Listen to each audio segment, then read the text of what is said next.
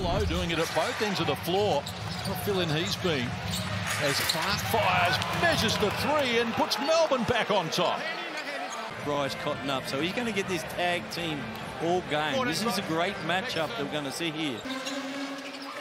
Shot clock works to single digits here. Dellavedova takes on Cotton, feeds Clark. Good work from Henschel to get out there quickly. They left Travers alone. That's his third dunk in the game. Excellent defensive play. First block of the game for Melbourne. Brisbane already with two in that category. Clark over Jude, knocks down the three. Blow White down, and then too many wide open looks for Ian Clark. The Bullets.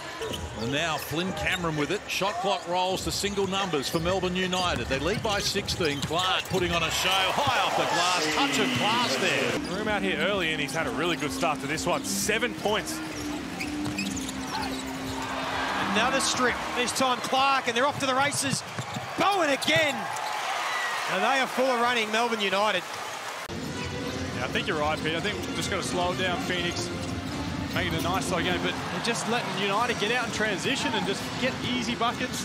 And there's another one. Golding with 2 threes leads Melbourne scoring as well. Hook body! And then here is the little pocket pass from Clark. Ariel Hook-Porty knows exactly what to do with it. But down the other end, apart from that, Dragalola Jules had some really good looks right at the rim that he just hasn't been able to finish. Clark this time plays through the contact. Without Chris Golding being that focal point, they needed another offensive spark because you're right. Every possession.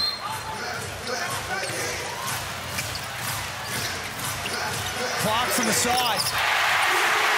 It's almost automatic now. Oh, it is. Just when they needed it, Vasiljevic comes up with something for Wiley. Now it's a stop. Now it's all about getting stops. Oh, if you don't mind, Hook-Porty. Clark. Oh, what a look! To Bowen! 3 players with eyeballs on him. Had that one in his hip pocket the whole time. Not sure.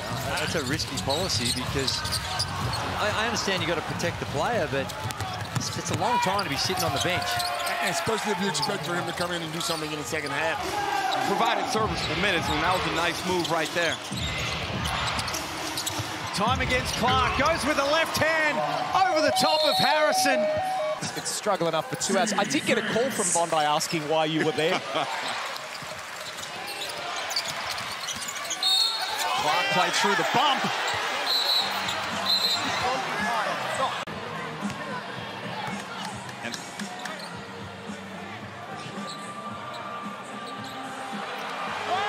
And the rare teammate possible block shot that results in a bucket. So he's none of 2 from the field now. Double-figure lead for the first time in the game for Melbourne United. Clark feeling it and continuing to knock them down. 3 of 5 from deep. I think Delhi just had a few words to say to Miller.